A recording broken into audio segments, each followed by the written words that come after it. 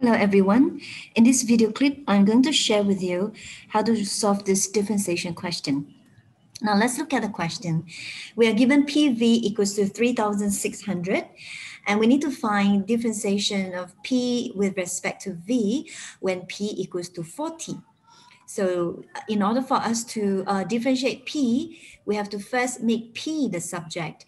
Therefore, P will equals to 3,600 over V. Now, to make our differentiation process easier, we write the V in its negative index form.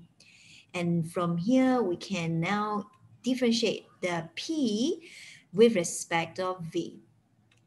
And now, so we just put down the power and multiply to the terms, and then subtract 1 from the original power of V. So we will have negative 3,600 V to the power of negative 2, in which we write it in the positive index form. Okay, the question wants us to find the exact value for dP by dV when P equals to 40. But look at our answer over here. There is no P for us to substitute the value of 40. So what can we do is to use P equals to 40, substitute into PV equals to 3,600 to find out what is the corresponding value for V. So let's substitute and rearrange our equation. We got V equals to 90. So substitute V equals to 90 into our differentiation.